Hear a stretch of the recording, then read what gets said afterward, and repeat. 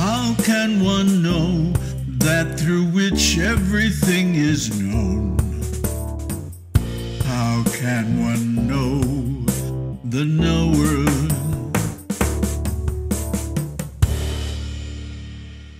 Namaste. So here I am in India, and we're going to skip ahead 20 verses in the Śrī Pañcadaśī, because these 20 verses basically cover Saṅkhya, the Tattvas. And we went over that recently in this video.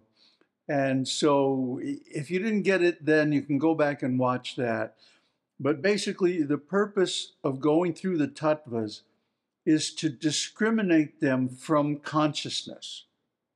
So when you're in meditation and the different tattvas arise, all the way from earth up to false ego, you can go neti-neti and recognize that these are not the self. So any objects that are tattvas are part of Prakṛti and therefore are not the self, they're Māyā. I mean, that's okay, but we are trying to tease out the self from the various manifestations, subtle and gross, of the material energy. So we're going to skip these 20 verses and go directly to another section on the analysis of consciousness and the difference between the self and not self. So beginning with text 37. Anvaya vyatireka-bhyam panchakosha vivekataha svatmanang tatta udhritya parang brahma prapadyate. By differentiating the self from the 5 sheaths through the method of distinguishing between the variable and the invariable, one can draw out one's own self from the 5 sheaths and attain the supreme Brahman. The self realizes its disidentification from the sheaths and its identity with the transcendental Brahman by the method given in verses 38 to 42. This intellectual method has been adopted from the dialectics of Acharya Sureshwara. Text 38. Abhane stula dehasya svapne yad bhanamatmanaha sondvayo vyatirekastad bhane jnanavabhasanam. The physical body present in one's consciousness is absent in the dreaming state, but the witnessing element, pure consciousness, persists in both the waking and dreaming states. This is the invariable presence, anvaya, of the self. Though the self is perceived, the physical body is not, so the latter is a variable factor. The dialectical process of determining the variable and invariable is called anvaya and vyatireka. Here, the 2 words anvaya and vyatireka have not been used in their technical, logical sense, but simply in their etymological senses of continuance and separation. The self continues in the dream state, whereas the gross body drops off. This is anvaya of self. The dropping of the gross body in dream is its vyatireka. The gross body is separated from the experience of the dream state. Text 39. Lingabhane sushuptau syadatmano bhanamanvaya vyatirekastu tadbhane lingasya bhanamuchyate. Similarly, in the state of deep sleep, the subtle body is not perceived, but the self invariably witnesses that state. While the self persists in all states, the subtle body is not perceived in deep sleep, and so it is called a variable factor. The subtle body consists of the sheaths of prana, manas, and vijnana. Text 40. Tad vivekad viviktasyu kosha prana manodhyaha tehi tatra gunavastha vedamatrat pritakrita. By discrimination of the subtle body and recognition of its variable, transient character, the sheaths of the mind, intellect, and vital airs are understood to be different from the self. For the sheaths are conditions of the three gunas and differ from each other qualitatively and quantitatively. Pranamaya kosha is the condition of the rajas, manomaya of sattva and rajas, and vijnanamaya of sattva. Because of these three conditions, three sheaths of the subtle body have been spoken of. The witnessing self is different from the gunas and hence from the sheaths. So we've been talking about the sheaths also on this channel for a long time. So I don't think there's any need to go over the definitions. If you've been following this channel, you have already encountered them several times, going back at least 5 years. So anyway, the self is different from the elements, the tattvas, the sheaths, the gunas, the activities, the bodies, the gross, subtle, and causal bodies, and all phenomena perceived through the senses. So now, what to do? Well, you have to sit down and observe yourself. Watch and see what changes and what does not.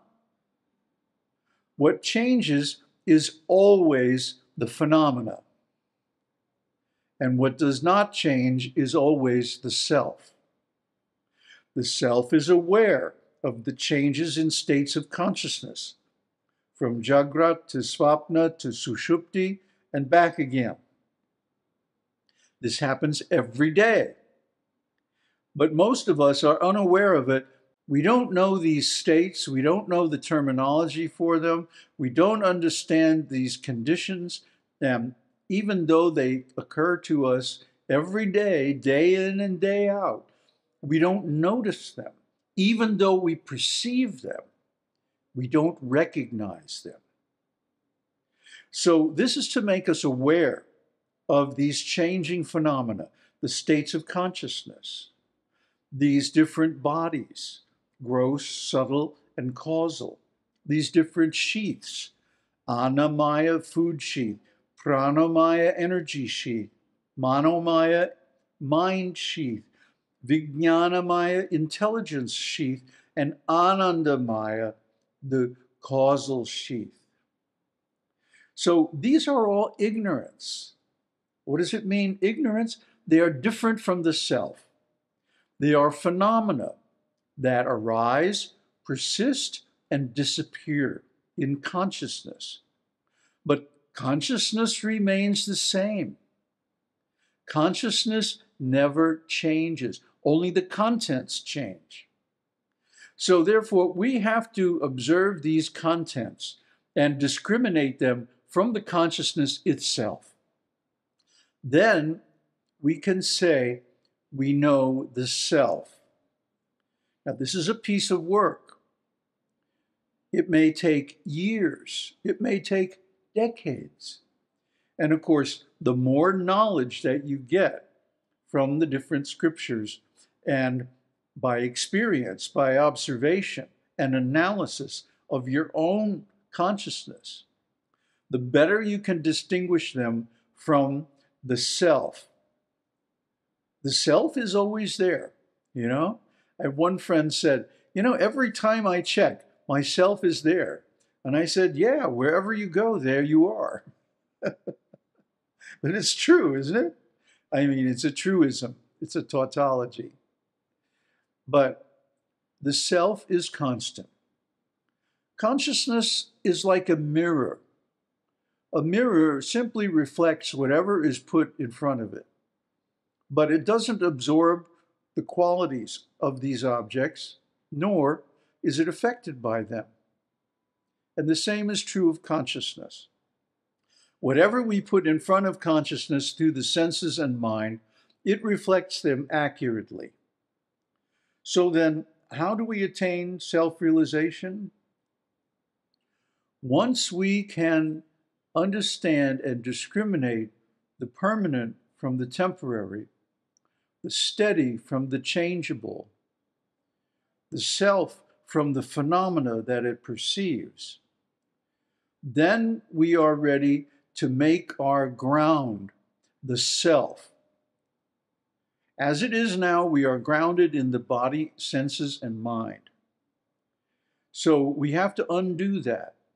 We have to shift our center, shift our ground, shift our idea of who we are from the body, mind, and senses to the conscious self, and realize that I never change.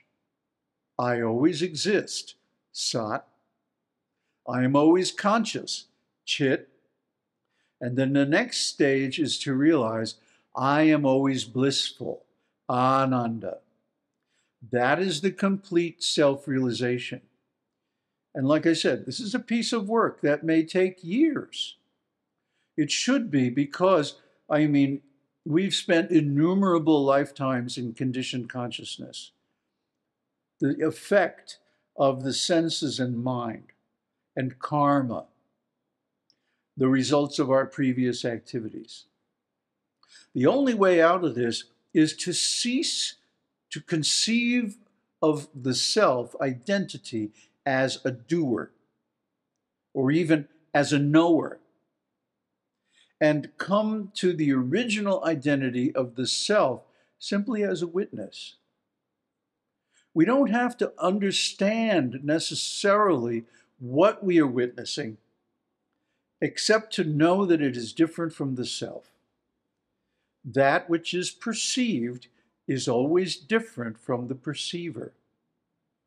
And like the introduction music says, how can we know that by which everything is known? Because the Upanishad is asking a rhetorical question. How can we know the knower? We can't. But we can think of ourselves as the knower, think of ourselves as the self, as pure consciousness, one without a second. And in that way, realize the ananda that is our actual birthright and the final symptom of the complete realization of Brahman. Aum Tat Sat. Aum Shakti Aum. Aum Namah Shivaya.